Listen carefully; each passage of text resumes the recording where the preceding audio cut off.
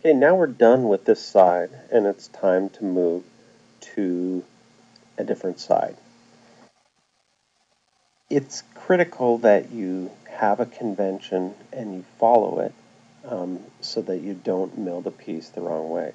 Let's say you take this piece and you rotate away from you and you mill it. That would be one way to do it. Or you could take the piece and rotate it towards you. You could rotate it 90 degrees. You could rotate it 180 degrees. And so there's a number of different ways to do that.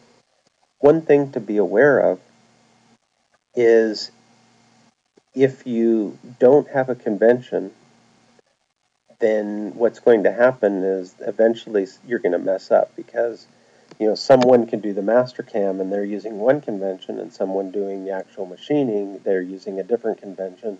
How are you going to communicate that? And so the convention we use in our shop is when we move from operation 1 to operation 2 on this extruded aluminum pieces, we take the piece and we rotate it away from us by 90 degrees. And then we just keep doing that. We don't take the piece and flip it side to side. We just keep the same left edge here against that end stop, and then we just rotate it away from us.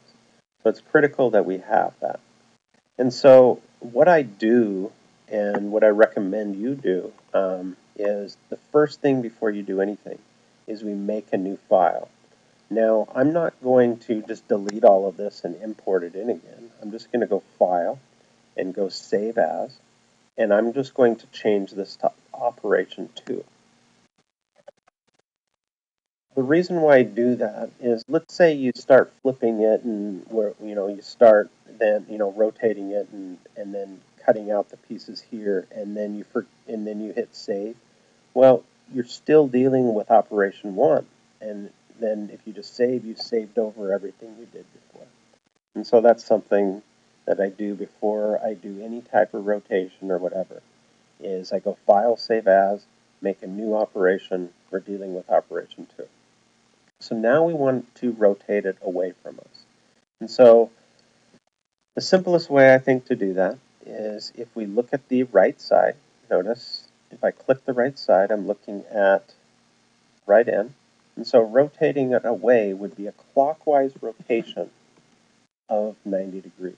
So I'm just going to go Transform or X-Form, click Rotate, and then it says Select Entities. So I'm just going to make a bounding box again by clicking the left mouse button and then making the bounding box and then clicking it again. And then you need to hit Enter, and it brings this up. Notice we set a 90-degree clockwise rotation. Clockwise rotation is a negative 90 degrees. And so once I do that, I hit OK, it will rotate it up like that. Now, if we go back to the isometric view, notice it's not at the right spot, it's elevated. Okay? And so what we need to do is move it back down.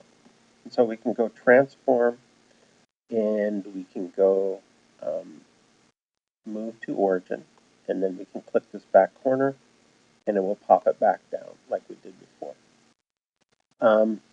If I undo that, and I undo that again, we go back to our original orientation. I'm going to show you a different way to rotate. And so let's go back to the side view here. And what I'm going to do is create a line. I'm going to create a line here. I'm going to go endpoint. I'm going to go from this endpoint to that endpoint. And then what I'm going to do is go Transform, Rotate, and then I'm going to select this and hit Enter. And again, I'm going to go negative 90 degrees. But instead of rotating about the origin here, I'm going to go click this button. I'm going to rotate right about this point. And if I rotate right about that point, notice what I did. I clicked this, and I clicked the center point, and then I hit check.